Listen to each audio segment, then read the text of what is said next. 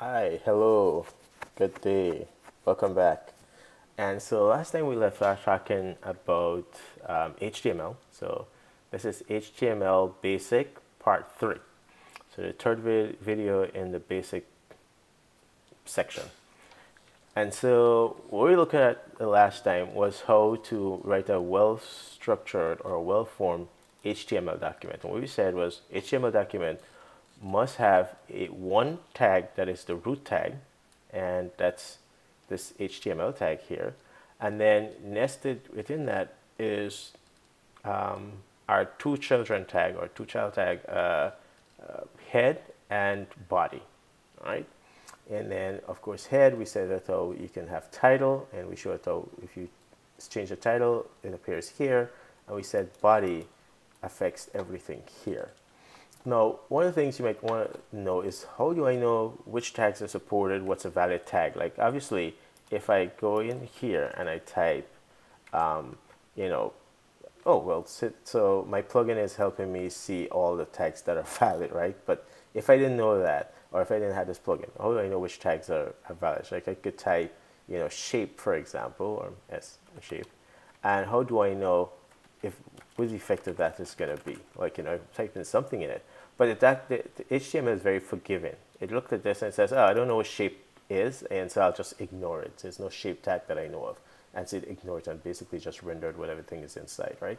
So you can certainly type invalid tags, and so hence why you want your editor to have some kind of tag completion, like mine did just now, so it could show me, as I start typing what's a valid tag. So as soon as I type S, it says, hey, that's not valid tag, and these are the valid S tag, and if I type SH, so things like that, right?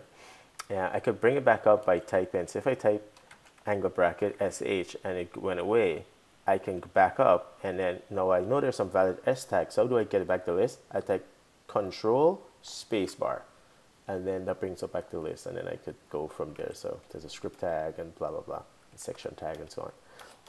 All right, so no, we know, but we can see some of the valid tags if you have the beautify, if you have the HTML plugins. Remember, we look at plugin, and then you're going to see way too many plugins in mine, but some of the ones you want to install, I told you last time, was beautify, HTML template, and more HTML5 code hints.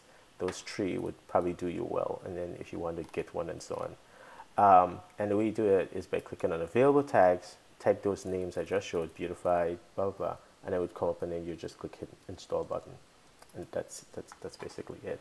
But here's where you get help online. You go to www.w3school.com, schools.com, and it say, hey, do you want to learn about HTML, JavaScript, or CSS or JavaScript? And you can certainly click on learn, but I notice what's going on here. As I put my mouse over these buttons, these links, see how they're fading and so on. They have different type of backgrounds. We're going to learn how to do all that sort of thing, but HTML reference, and then these are all the tags, okay? And there's a slight exception to what I told you guys before about the document only have one root tag, but for the most part, just think of it that way. And so here's the A tag for hyperlinks and abbreviate tag and a whole bunch of other ones, right? And then they tell you tags that are no longer used, that have been depreciated or something, or not used in HTML5, new tags that have been introduced in HTML5, which is a few years old, the B tag that we talk about, and so on, right? So you can scroll along and look at all these tags here. So it's a good place to for reference tag. And let's just click on one that we've covered before, the B tag, for example. If you click on that, it gives you examples. So it says this is normal text and this is bold text, right? And so I'll copy that and just paste that over our text, just take over our entire thing. And then if I look here, you'll see this is normal text and this is bold text, to show you how it can nest, just like we spoke about, right? We talked about in the previous video. And then it tells you which browser it's supported in, and gives you some information about how you can style it also in CSS, which we have not covered yet. They tell you the events attribute, which we have not covered, and global attributes, which we have not covered. But we have talked about attributes and the ID attribute, and these are some of the attributes. And here's the ID attribute, specify a unique ID for an element, right? And so we talk about that too, the idea of, tags have names, blah, blah. And then when you write them this way, you can refer to them as an element. Okay, so you use them interchangeably. And so there's the tag, the B tag, but then when you write it, you can say, oh, I'm referring to the element, the B element, and each element can have an ID, right? And so there's some other attributes that it supports, and we're going to learn some of them. We'll certainly learn the class one and maybe a few others. Okay, so every single tag supports the ID one, and then pretty much all of them supports the class one. But we'll get back to all that. So I just wanted to show you where you can get information, reference. So look up tags if you want to play around a bit more with some of these tags. All right, so let's continue. And now that I show you where you can get information, let's continue now by using a few more tags. So we saw the P1, the B1, I underline, and the break one, and the horizontal rule. There's another one, there are a few more, the header tags. And so there's H1 through like H5, H6, right? And so there they are. And so H1 tag, and then we can say header 1, for example. And then we can do H2, I'm going to type all that stuff out. And then H3, and then H3 tag. And you could see what it's doing. It's giving me a header and a predefined size essentially. And you could guess that the higher the number you go, the smaller the header is getting, as you can see, H5, right? And there are other ways which you can, there are a number of other ways you can get the same effect, which is smaller text or bold text or whatever, by using the font tag. So that's sort of another way of getting the same result. Even though H7, they don't have an H7 defined, but if I typed it, doesn't mean that our text wouldn't show up, because I told you, if you type a tag that doesn't exist, it just render the contents inside of it. H7 should really normally be much smaller than H6 if there was an H7, because there isn't such a tag, it just render the text inside. All right, so those are the header tags, and so you can certainly use them to ping text. What other tags are there? They're quite the number of them, as we saw from over here, right? Some of the ones I'd like to show you have to do with presentation of text, and so so the other one I want to show you is how you can make lists, right?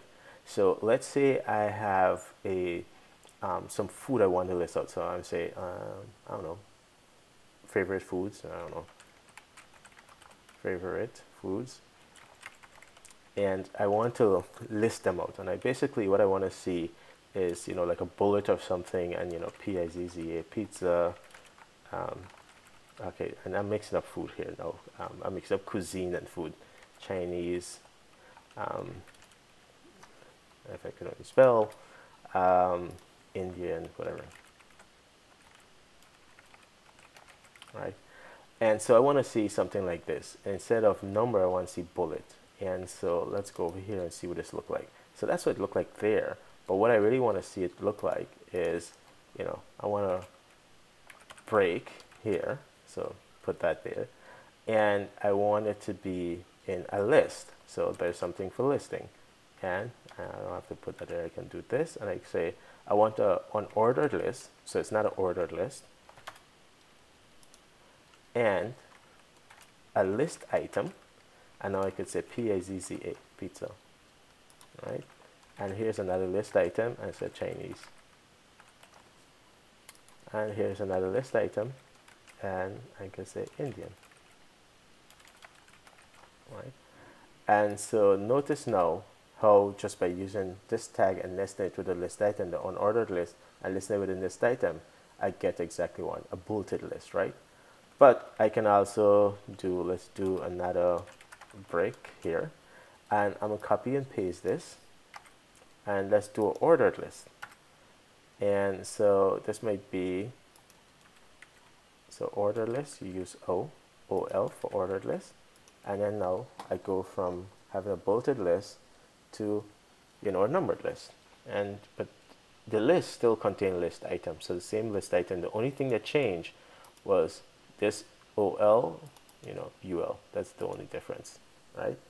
And so now you've learned a few more new tags: header tag, and the unordered list and ordered list, and the list item that nest inside of those guys. All right.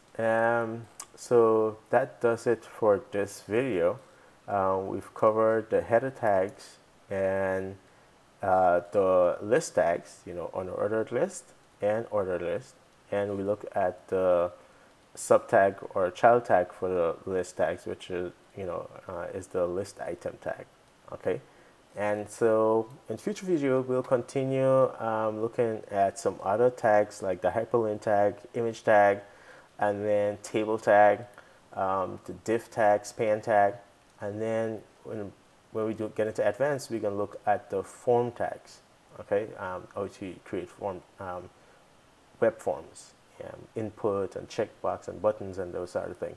So quite a bit more tags to cover before we finish with HTML and get onto like CSS or something. And we're not going to quite get out to, this is, HTML, we do CSS too. But anyway, I'm covering those several things. But if you're curious about some of these tags, you can certainly jump over here and look at them. You don't need to memorize them or know all of them. I don't know all of them. I just know where to find them when I want them, or if I think there's a tag should exist, I go look for it. All right, so we're going to certainly cover how to use quite a number of them. And all right, thank you, and I'll try and cut this video off here and give you back your time so you can go play or do whatever you have to do. Thanks for your time again. See you in the next video. Bye.